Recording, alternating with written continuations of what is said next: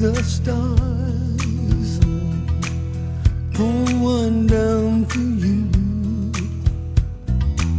shining on my heart. What this thing has really done for me is giving me the confidence that there's other people like me around the world trying to help the environment and working to help climate change, you know? And we're the youth, and we're going to be having to face the problems that climate change poses in the future. We're future decision makers, so it's important that we network now and like share ideas on a more honest one-to-one approach. Only in my dreams that I can change the world. I will be the sunlight in your universe. You would think my love was really something good. Baby, if I could change the world. I'm just excited to have so many youth who want to make positive changes and who want to take responsibility for our future. I'm really excited to be part of this. We all want to make a change, and that's a great value to have. Actually, I'm enjoying it. Different backgrounds, different thoughts, different things.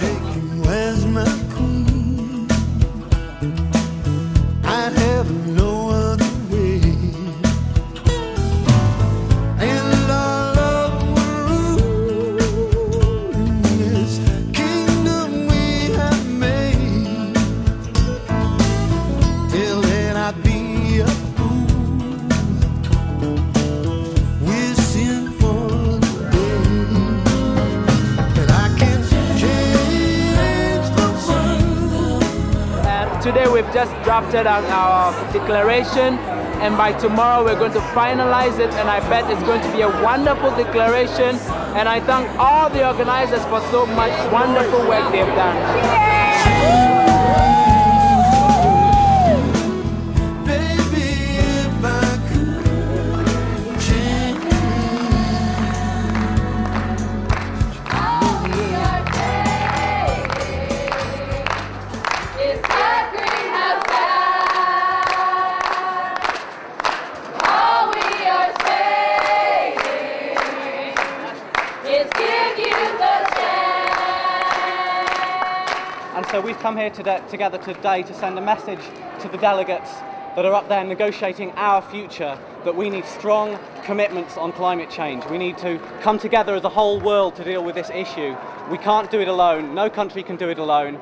We have to work together on this one.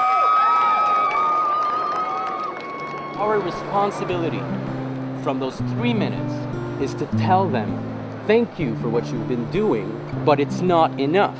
And if we don't take a firm stand like this, I think we're wasting our 3 minutes. We added urgency, we added concrete targets, 30% by 2020, 80% reductions by 2050. We added the ask for youth constituency. We added a human rights-based approach.